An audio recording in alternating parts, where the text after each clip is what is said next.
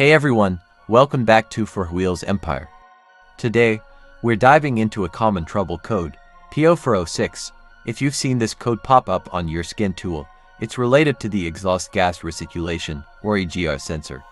We'll walk you through what it means, the symptoms, and, most importantly, how to fix it. Let's get started. The P0406 code refers to the EGR sensor, which monitors the EGR valve's position. When this code appears, it means there's an issue with the EGR sensor's circuit, specifically a high voltage reading. The EGR valve is essential for reducing NOx emissions by recirculating some exhaust gas back into the intake. Faulty EGR valve, clogged EGR passage, disconnected or damaged vacuum lines, faulty EGR-related sensor. Issues with the EGR control circuit, such as damaged wires or poor connections.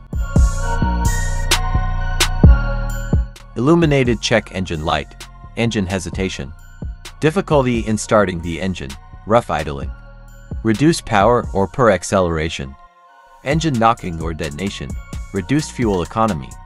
An issue with the PCM, such as software in need of an update.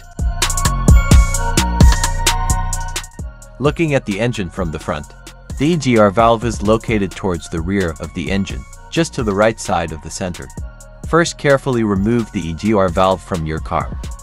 Turn the EGR valve upside down and fill it up with a WD-40 cleaner.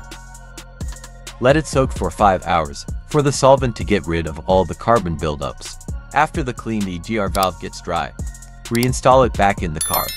If it is too dirty to be cleaned, you may replace it with a new EGR valve.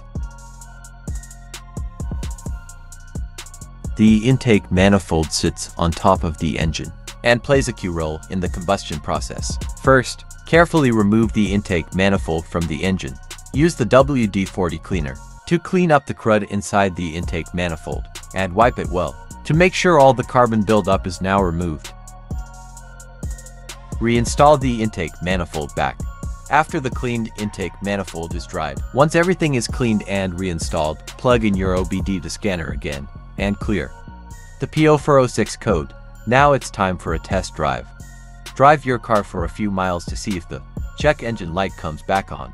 Thanks for watching, everyone. I hope this guide helped you understand and fix the P0406 code on your car. Be sure to like, subscribe, and leave a comment if you have any questions. And remember, tackling these kinds of repairs not only saves you money but also helps keep your car running smoothly. See you in the next video.